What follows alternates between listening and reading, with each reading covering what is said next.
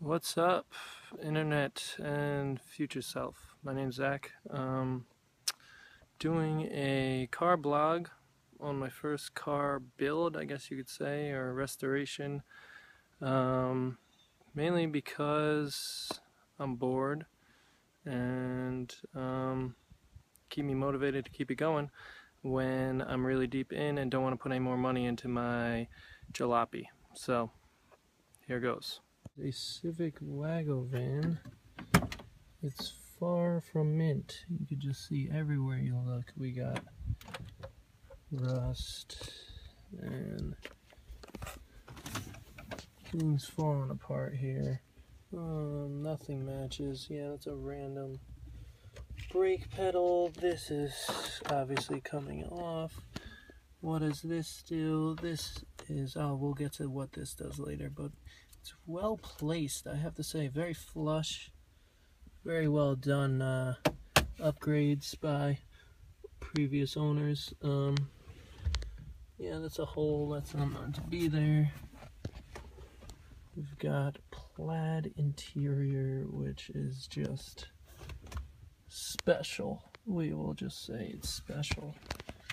Let's go around the car here.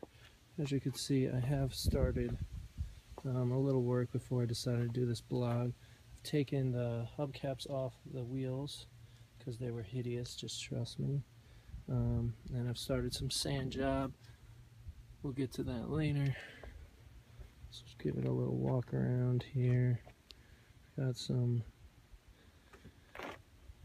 tree hugger on this once before, I think, here. Where does your food come from? This doesn't line up at all, which is just encouraging.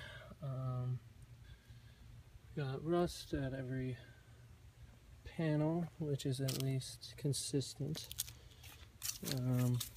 Although it does seem like previous owners did try to cover it with some primer, which is why this whole fender's not rusted.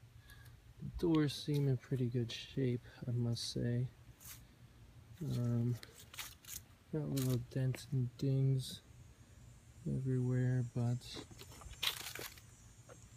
nothing of huge concern. Missing the molding here. That is less than ideal.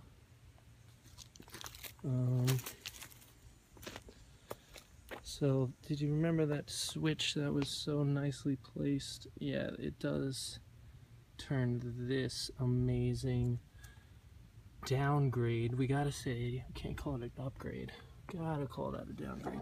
And he obviously used the craftsmanship to put it onto the bumper that he did for the switch, which is just rip a hole. Who cares what it looks like?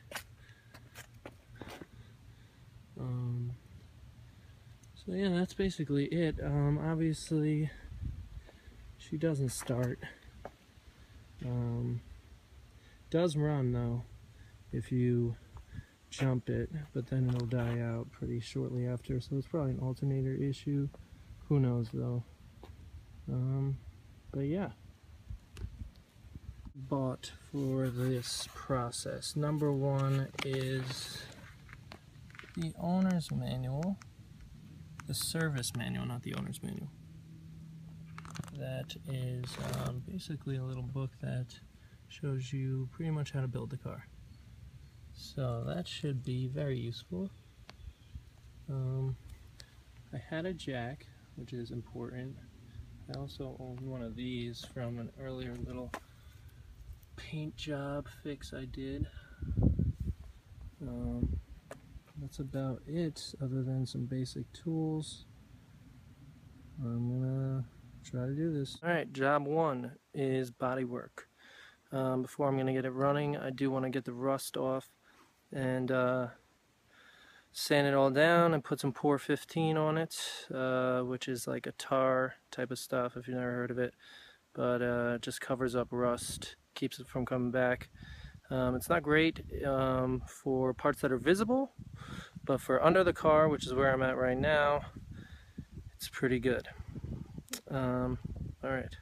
For sanding, I would recommend sandpaper. So first job, since it's the only job I have the tools for at the moment, is trying to get rid of some of the rust. Started sanding away at the bottom after I took the side skirt off. Found that they tried to cover this hole with a bunch of foam. Oh, got a nice big hole there. And seems to be another foam-filled hole right there. So that'll be fun. That's where I'm at now.